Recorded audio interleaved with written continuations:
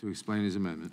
Thank you, Mr. Chairman. So, many school children received their school lessons through remote learning over the last 2 years, and many parents grew concerned at the ineffectiveness of the virtual classroom, and circumstances of this learning environment have been bad enough.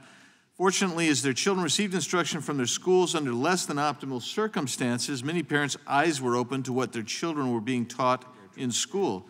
As a result, these concerned parents began attending school board meetings in greater numbers, voicing their outrage at the various anti-American ideals.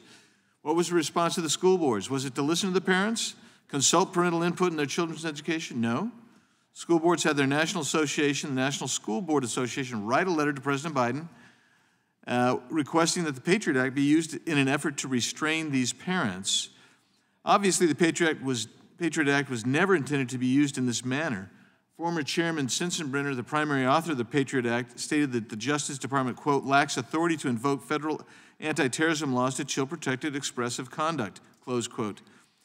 Less than a week after receiving the letter, the Attorney General wrote a memo directing all U.S. attorneys to meet with local law enforcement, and coordinate with the FBI on how to investigate threats against public officials at school board meetings.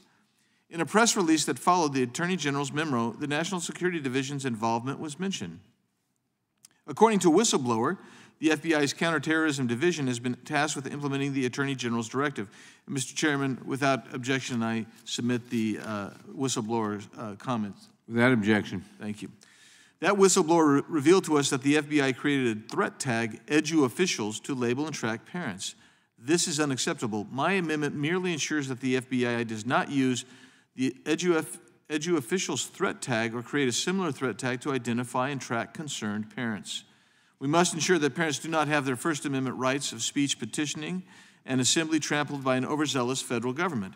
And one way to think of it is, this was brought up earlier by Mr. Bishop, is that just recently, the Secretary of Homeland Security issued a terrorism advisory bulletin, which indicated that widespread online proliferation of false or misleading narratives regarding unsubstantiated widespread election fraud and COVID-19 would be narratives that need to be investigated as domestic terrorism.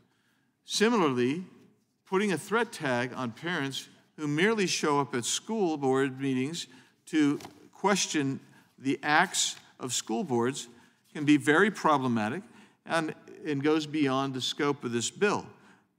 That's what this amendment does, and I would urge also, Mr. Chairman, that a November 18, 2021 letter that was submitted to Director Wray by the ranking member be admitted into the record.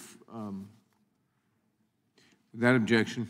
Thank you. And with that, Mr. Chairman, I will yield back the balance of my time. The gentleman yields back.